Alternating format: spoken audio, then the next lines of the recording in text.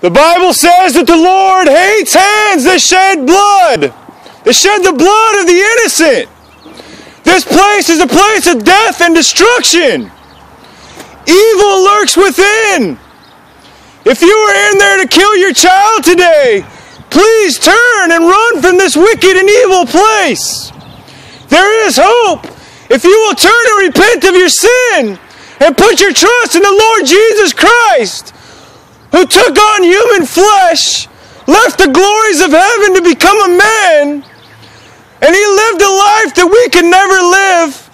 He entered into this earth as a single-cell blastocyst in the womb of a virgin. And He did that so that sinners might know Him, so that sinners might be reconciled to Christ, reconciled to God, and have life everlasting. But the sin of murder, if you commit murder, the Bible says that you will not inherit the kingdom of God. We are all sinners. I have sinned. This man I'm standing next to has sinned. All mankind has fallen short of the glory of God, and therefore we deserve His righteous and holy wrath. Because God is a just God. He is a holy God, and He will not let sin go unpunished. But He's also a gracious and merciful and loving God. And He says that if you will repent, if you will turn away from your sin, and if you will submit yourself to Jesus Christ as Lord, He will become your Savior. And He will show you mercy and grace, which is undeserved. He will forgive you of your sin, even the sin of murder, just like He did the Apostle Paul, who persecuted Christians and dragged them off to prison and murdered them in innocence. He will also forgive you if you turn away from this wicked practice. If you run from this clinic and flee and save the life of your child. We will help you. We will give you help.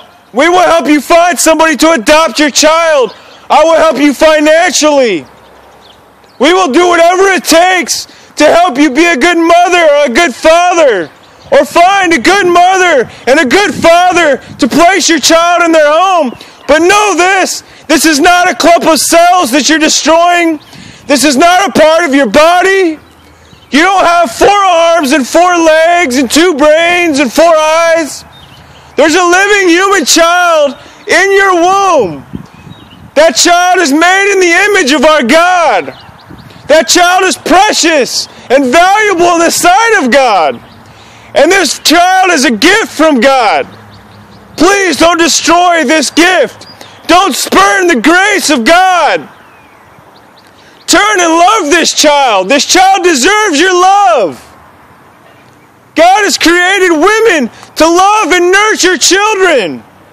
He's given you the unique gift of being able to grow a child within your womb. The womb should be the safest place on earth for your child to be and to grow and to gain strength and to be nurtured and loved and cared for. Don't turn it into the most dangerous place on earth. Your child will be destroyed, ripped limb from limb, poisoned with chemicals, when it should be loved and cared for. Please turn and reconsider. Show your child mercy just as God showed us mercy by sending Jesus Christ to die in our place.